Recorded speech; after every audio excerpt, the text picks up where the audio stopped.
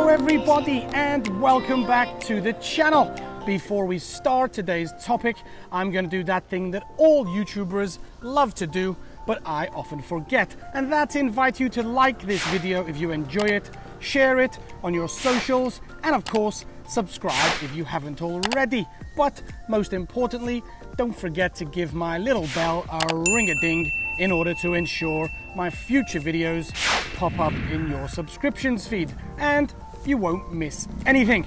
It really helps my channel and doesn't cost you a penny.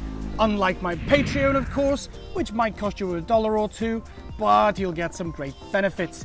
Check that out in the description below. But anyway, let's get to answering that question from the title and talk a little bit about whether or not I feel that Taiwan is a dangerous place or not. And yes, I know I've made a video before called Is Taiwan Safe? Therefore, you may think that this video is somewhat unnecessary, but in that previous video, I discussed more about the safety in relation to crime, which basically is almost non-existent in Taiwan.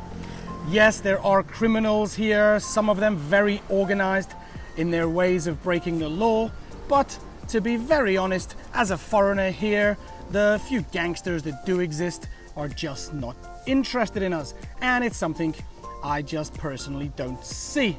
And other crimes that you may expect, such as pickpocketing, mugging, or tourist scams that occur in other Asian countries, are genuinely almost never heard of here. So rather than focusing this video on the dangers or lack of dangers from crime here in Taiwan, what I'm going to focus on are the other dangers that you may face when coming to live here. First of which I will mention is probably the thing that affects foreigners' daily lives the most here, and that's the traffic. Unless you are very lucky and happen to live in the same building where you work, you are going to have to commute to work here in Taiwan. And 9 times out of 10, you're probably going to do that by scooter. And as many of us arriving here from Western countries don't typically ride scooters back home, we have to learn quickly in order to stay as safe as possible on the roads. Small accidents are pretty common. You may see one as often as a couple of times a week, and unfortunately, larger accidents, although not as commonly seen, are usually pretty dangerous for those involved.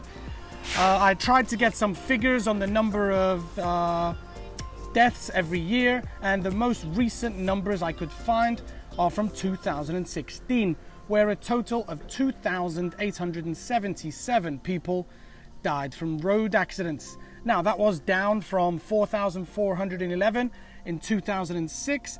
That's according to the Ministry of Transportation and Communication figures.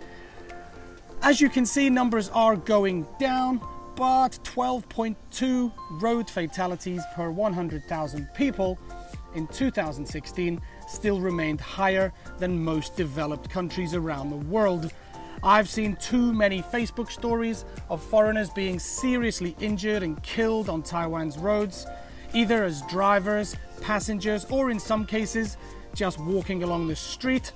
My advice to any newcomers to the country is to seriously take extreme care at all times when outside, especially as a pedestrian, when you'll often find yourself without a sidewalk to walk on and you have to walk in the road alongside scooters whizzing by you. And especially look out for these new food delivery Uber Eats and Food Panda drivers. They are on a mission to, I don't know where. They are just extremely dangerous drivers. So yes, please be extra vigilant when driving, walking, or even standing next to the road. I know I made a parody video about scooter safety before, but after reading the facts and figures of how many people are killed on the roads here, I am being very serious in this one. Which brings me to another pretty serious danger here, and that's the earthquakes. Taiwan is located on the western edge of the Pacific Ring of Fire, a very seismically active area, and as such, in the past year, 365 days before filming this video, we have had 83 earthquakes over 1.5 on the Richter scale. 20 of which were over 5. And I have to tell you, for anyone that's not felt an earthquake before, it's pretty unnerving, let's just say that. The most memorable one for me was around about Christmas time back in 2009, and we were at a friend's Christmas party in Jianghua on the 14th or 15th floor, and the whole building suddenly started swaying pretty violently, and people were running outside, screaming, shouting. My wife and her sister were hugging the wall, praying in Afrikaans for God to help them.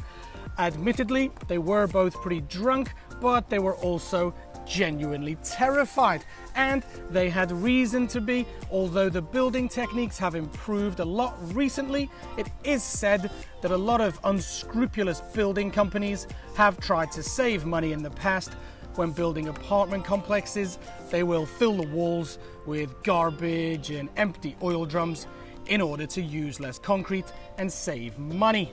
So if you are coming here to live, definitely be aware of the building you rent and make sure it's a newer build, as it's likely to help you if another big earthquake comes.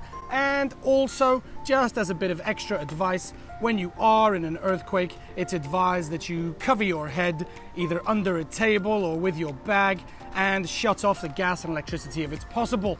And also open your front door if you can to prevent it getting jammed. But basically, there's not much more you can do other than just wait for it to pass and hope everything's okay. And onto my final danger of Taiwan, which again I have covered in a previous video with Sean from Origins Air, and that's the air pollution. Apparently, Taichung is home to the world's biggest coal-fired power plant, just over Dadu Mountain there in Shalu. And in November 2015, it was claimed that the EPA's PM2.5 index, which measures the PM2.5 particles, the smallest, most dangerous pollutants in the air, this index indicated poor air qualities for almost 1/3 of Taiwan's cities for more than 100 days that year. And Nantou actually topped the list at 147 days of this high PM2.5 index. Also, based on data from 2016, the environmental group Air Clean Taiwan, they claimed that 2017, Kaohsiung's Zuoying district, Yunlin's Lunbei township, and Pingdong were among the worst affected districts in the country, with Lunbei topping that list regarding high levels of PM2.5. And this actually triggered the red and purple alerts issued by the Environmental Protection Agency. Lots of facts and figures I'm sure are available online, but whatever the facts and figures are, it is clear that the air quality is a problem, and although I don't really notice any negative effects personally yet, I do notice that after it's rained, the air does feel exceptionally cleaner and lighter. So maybe I'm just ignoring the dirty air on bad days and I'll pay for it in the future. But yes, I just couldn't make a video about the dangers of Taiwan without mentioning the air pollution. But anyway, before I wrap up the video, I want to say one thing, that of course every country has its dangers and negative aspects of life there. And as such, I absolutely know that after weighing up these negatives and of course the positives in Taiwan, I know that this country is definitely the place I choose to live. It's the best for me. Yes, there are dangers and they are real and present problems to us, but the positives that I cover in much more detail in my other videos just make this the perfect place for me to live. The food, the people, the culture, and other little details that just make me smile every day, just make the occasional shaky shake of an earthquake or an erratic taxi ride every now and then seem like something I could live with. After all, if I was watching a Taiwanese guy making videos in England saying how dangerous it was, then my first comment to him would probably be, well, you're welcome to leave at any time. And I know that's true of me here. I'm welcome to leave, of course, but I'm still here after 11 years and loving it, not planning to leave anytime soon. But anyway, yes, time for me to say goodbye and invite you to add any other dangers of Taiwan into the comment section down below. I know I didn't touch on some of the other things you might mention, such as snakes or the typhoons, which also present danger to us. But if you have anything to add, then please join the discussion down below. As I mentioned earlier, don't forget to like, share, subscribe, and give my bell a little ring. It's much appreciated. But as for now, and as always, I'll see you next time in my life in Taiwan. Peace.